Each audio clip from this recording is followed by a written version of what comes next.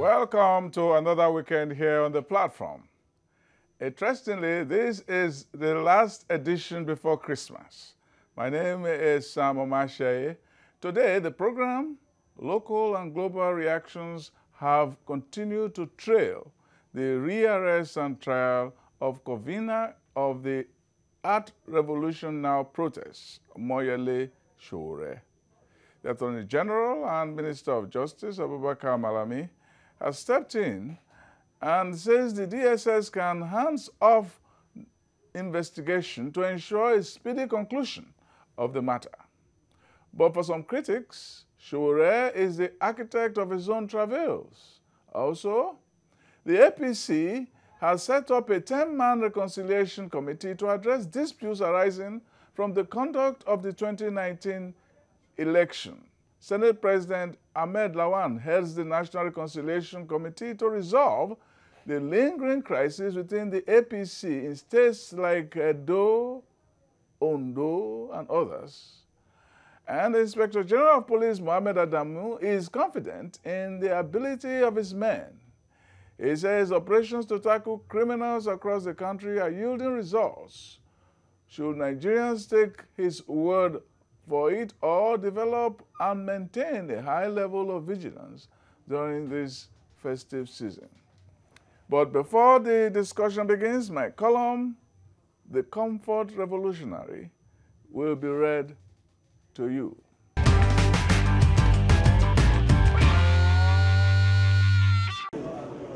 The Sowore saga shows a state in search of a sage.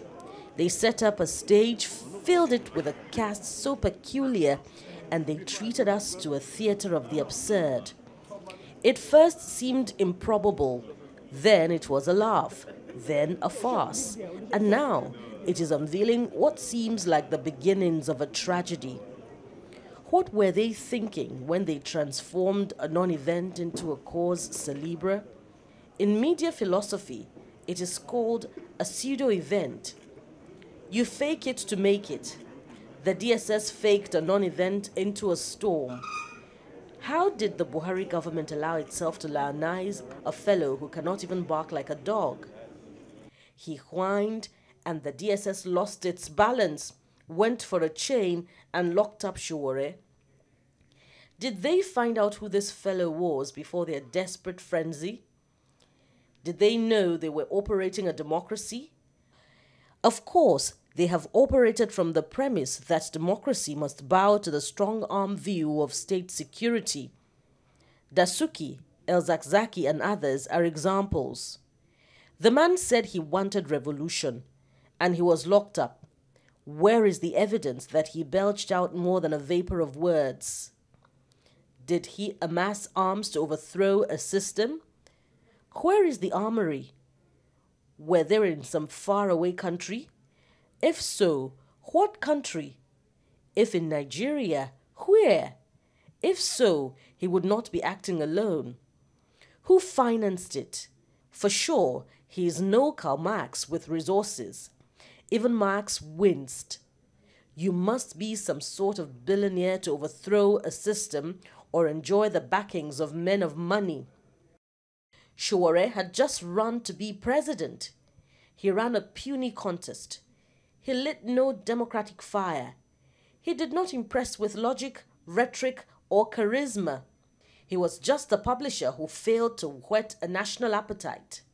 Then afterwards, he wanted a last word. And afterward, he sought the attention that eluded Sowore the candidate. It is a sort of Pavlovian yearning for fame. Sowore never wanted the classic agony of a revolutionary. He called off his hunger strike when he became hungry. His family is ensconced in what many see as the bourgeois languor of the United States. Not like Mengistu Haile Mariam, who yelled when he was in his revolutionary trenches that the state could kill his wife and children and even butcher them.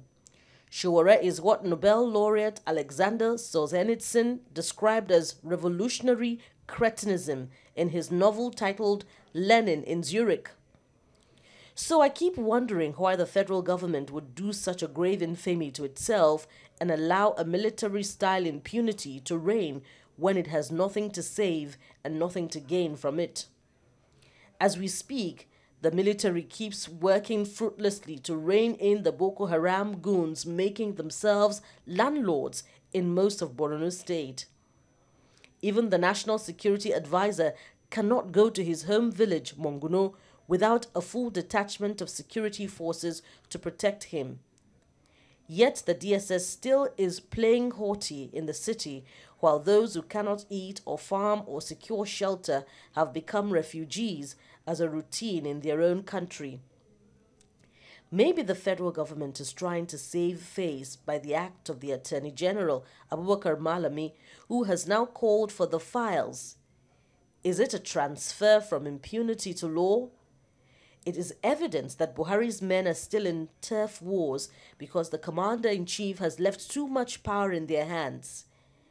A hands-off approach will drop the egg.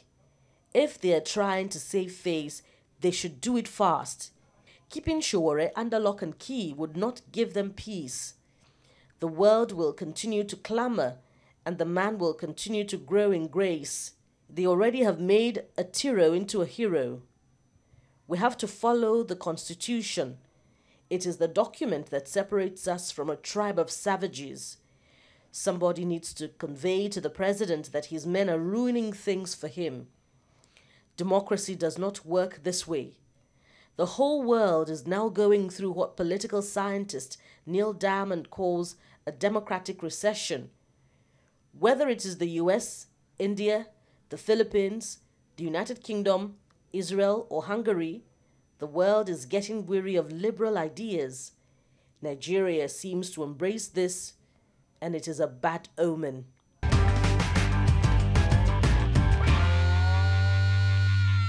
Well, joining me to analyze issues are journalist Adewale Adeoye and public affairs analyst Chike Chude. Topics we'll look at now. Now, let's look at the APC moves to end internal wrangling within the party. Can we start with you, Adeoye? Well, I think it's a very good development. This is the second phase of the crisis in APC. We had the last one in 2016, you know, which led to the exit of people like the former Senate president. You know. Then after the presidential election, we started witnessing another round of crisis. So I think it is a very good development. I've looked at the composition of those that are in that committee. You know, people like former governor of Nasarawa State, then the senator from Cross River State. Most of them seem not to be active. They are not actors in the crisis. So I think they are most likely to be non-partisan. But I'm not sure that this team will be able to resolve all the lingering crisis in that party, because there are so many layers of problems in the party at the state level, at the national level, and then the desperation of people who want to, you know, contest election in 2023.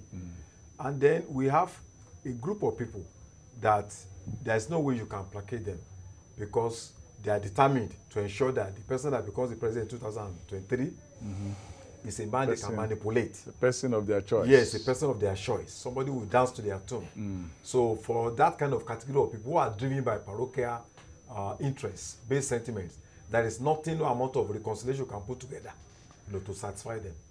So actually, the context is very interesting, because what he has said now is that we are looking at the politics of the committee again. So the politics of reconciliation. How is it that Ondo or Edo can resolve their crisis at this time, where some people think that, well, it is a lost cause? Yeah, well, I think the first inclination that we had about the nature and character and temperament of the political actors within the APC we got the first glimpse. Almost immediately, the party came to power in 2015 over the issue of election of leaders of the National Assembly. Yeah. This is a much broader, problem. Obviously, and I think one of the significant things is that they moved, fast to tackle the same issue arising again with regards to the leadership of the 9th National Assembly. So they're able to, they learned from, obviously, from the past in 2015 to make sure that they resolve some of those issues. But beyond that, like I said, this is a broader battle within the APC involving heavyweights, governors across different states. Ondo, Edo, and maybe a few other states, and people like Osito Okechukwu and some other people were suspended and then have their suspension, restated. But I read it would appear that there is, that the actors are implacable, because I was reading Osito Okechukwu recently, and then there was nothing like repentance, obviously, and that can only come from the fact that there are still differences that have not been resolved. So look, politics is a game of interests. So there are all kinds of interests. Now we are looking at the value of these interests. To whose benefit are they really? Is it to the greater benefit of the party as a whole? Is it to the benefit of, but I think ultimately it affects the party as a body, this is what you expect in terms of whether people, because it's about give and take. It's about how to reconcile the various interests that all of these people have. But either way, it gives you the impression that the APC is not a very disciplined party with regards to what is happening, because this crisis has gone on for too long. But again, I guess that this is what you face when you have, political parties really that are not exactly powered by ideology, because it is the ideas that wield, the various political actors together. Very, very good point. In the lead up to the Second World War, when it seemed very clear that Hitler was not going to make peace, that he wanted war, because he called the Allies, he said, our enemies are tiny little worms. I met them the other day at Munich, which inspired an author to say that whetting the appetite of the insatiable is a suicidal folly. So, what are we having now? Is it a suicidal situation we have with this situation where the two sides are not even looking beyond their own cans? For me, I think the governor Obaseki has more to gain if he comes to the peace table and negotiate with Oshomole, who has spent 8 years there. He's the national chairman. The Obaseki has more at stake, has more to lose, because he's still looking up towards second term. And I think politics is about inclusion. We should be able to learn to bend backwards to accommodate the various political interests in that state, because it's about the people, it's about the leadership of the party, especially when these elements made a lot of effort to ensure that you emerge as the governor of that state. So I see no reason why he appears to have taken an extreme position, that he's not even ready for negotiation, or that any negotiation is, will come to nothing. So I don't think it's good politics for the current governor to continue to, push a position that seems to look very extreme, instead of coming to negotiate. And actually, you see, the issue that you raised earlier was that of the National Assembly in 2015, where they closed ranks for the president. And that was because the president had a special interest in whoever leads or was going to lead the National Assembly, because he discovered that during the Saraki era, it was an adversarial relationship where they virtually declared war on the executive. Now he has this. So if there's crisis here, it looks like the president has, in a democracy, a sort of monarchical power to help rein in any kind of excess of emotions, of ego within the party. Is it not that the president himself is, in a sense, not helping matters by not stepping in? I think you have just made an observation that I believe is very apt under the circumstance. The reality is that the political equation, in a way, has changed. The president, you know, and again, we must also realize that immediately, you know, an administration starts after a political process, after an election. It is not untoward. It's not, you know, that it's not untoward that immediately they assume office that they are looking at, or they are looking at the second term. Yeah, yeah. Believe me, that is what happens for every politician. Yes. In as much as, yes, 8 years is far, but for the politician, it is also near. Yeah. So the president's engagement with the polity at that particular point in time, his motivations, his interests were different from what is going on today. Yeah. Of course, the president, under normal circumstances, will be looking at life after his presidency. And one of the things that every president will want to look at is the issue of successor. He wants to have a successor in his own image, and that also includes the president.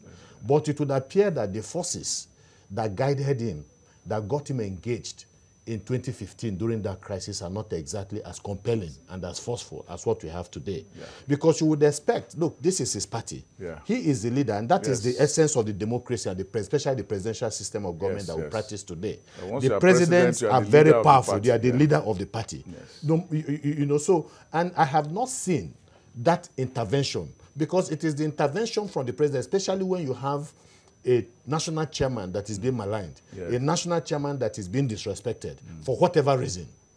You know, the next best thing, or the very best thing, would be a president, you know, getting involved in the process. The way he will be looked at will be different, because of his enormous powers, he still has a lot of influence, even if he's going, you know, after the second term. He still has a lot of influence in determining what is going to happen. It's not yet lame duck. You know, it's not yet lame duck. That will happen about 2 years, a year, into his last presidency. Yes. So it's still very powerful. But unfortunately, I agree with you that somehow the body language from the president, that's for me, seems to indicate that it's not as interested, that the same forces that compel you guys should go and take stronger, care of your problems. Exactly. Yeah. Exactly. Okay, the Travails of Omoyele Sowre, you see that after all that happened, the Attorney General and Minister of Justice have stepped in. Will that make any difference? I don't think there's going to be any fundamental difference, because the charges remain the same of treason. And up to now, after about 124 days in prison, we have not been able to prove beyond reasonable doubt that Omoyele Sowore actually was trying to overthrow the government. Planning to overthrow the government is a very serious business. You need an operational plan. You need a strategic and tactical plan.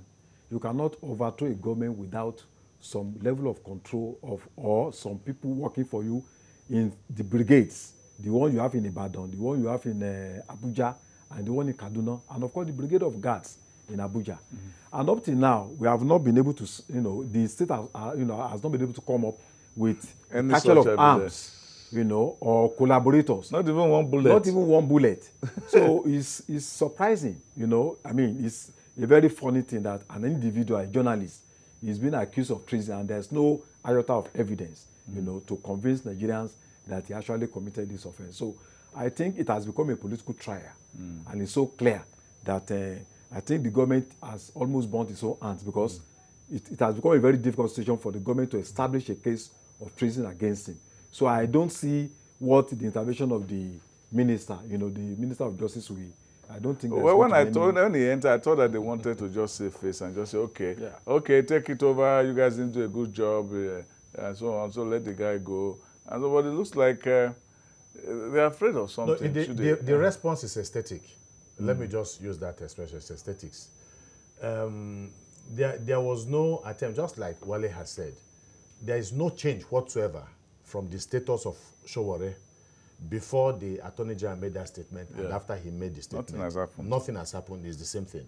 So what the Attorney General was doing was reacting on behalf of the government to the very serious criticism of an accusation of growing dictatorship in the country. Some people have even used the word fascism.